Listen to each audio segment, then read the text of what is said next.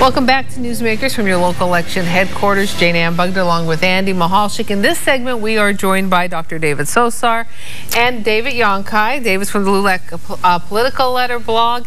David Sosar, professor at King's College. They join us during the election period to talk about the races. And tonight we are talking about the race for Attorney General. Yes. John Rafferty, the Republican, Josh Shapiro, the Democrat. We just heard from both candidates. And is this a race that is kind of lost in the shuffle because of the presidential race? What do you think? Well, I think it's lost in the shuffle in the sense that the presidential race is one of the biggest things going on in the state. But I think Kathleen Kane and the indictment and the conviction basically kind of has overshadowed that. But it's given, I think, voters a relief. So that I think that if you're a Democrat, you might be voting for the Democratic candidate. If you're a Republican, you're going to vote for the Republican candidate, Rafferty. I still think that Rafferty is going to win this because I don't think a Democrat is going to come near this office just because of the scandal that happened with Kathleen Kane. And I think that I don't see a lot of presence for Josh Shapiro. Josh Shapiro's only hope, I believe, is to carry big majorities in Philadelphia. But can he do that when the race in Pennsylvania is so close with Trump and Clinton? I think that the Clinton people are going to try to actually pull their own majorities and not worry about the down ballot races. Doctor, what do you think? Yeah, I do think that the Attorney General's race has become an afterthought. Yeah. You're right. What happened is that the Kane problem got settled. People walked away from the Attorney General's position. They're not really even thinking about it that much right now. I've listened to both candidates. Josh Shapiro is a wonderful man. Yes. Well-spoken, has a great presence to him when you're there in a room and you hear him. Unfortunately, and it is early, I will admit, I think, and you might agree with me, Dave, that for actually the kind of money that you need to spend on that kind of race in comparison to some of the other races we're talking about. But right now, they should be getting things out. They should be getting their signs. They should be getting their ads out. They should be getting all the things that need to be done to put yourself front and center. I don't see that happening with Josh Shapiro. On the other hand, and help me out, I'm having a lapse. With Mr. Rafferty? With Mr. Rafferty. Yeah. Mr. Rafferty doesn't really have to as much. He's got so much support.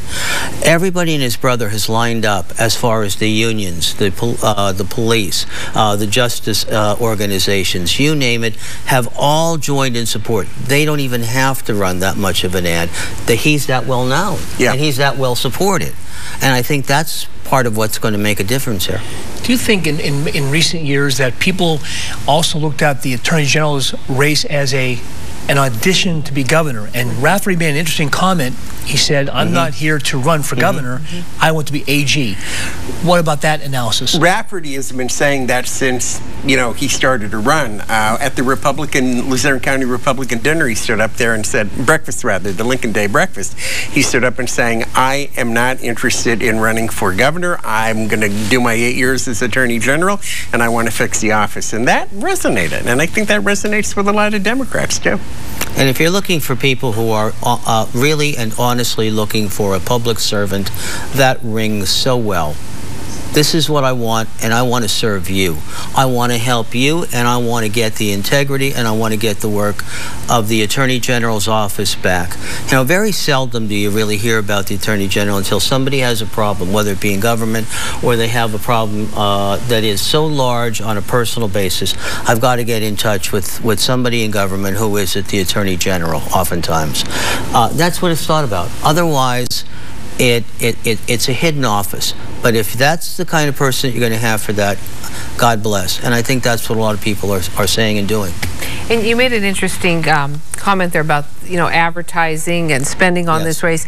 And there really haven't been, right now, much of an attack on each other, or that it's kind of just doing their own thing. Do you think that will change, or maybe I don't know what they could say about each other, except that, you know, Shapiro was the county commissioner. Could they dig up something about what he did in terms of taxes or whatever?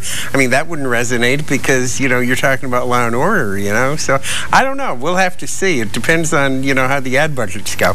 And again, I will go back to what we were talking about at one time before.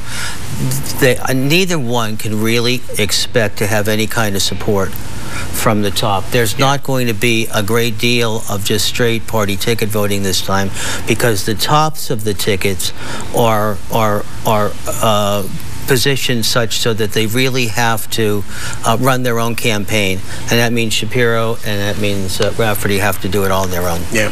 And if you missed their comments, Mr. Rafferty and Mr. Shapiro, you can see them on pahomepage.com or under the Newsmakers link. For David Sosar, David Yonki, and Andy Mahalchik, I'm Jane Ambugda. We want to thank you for making Newsmakers from your local election headquarters part of your day, and we'll talk again next time.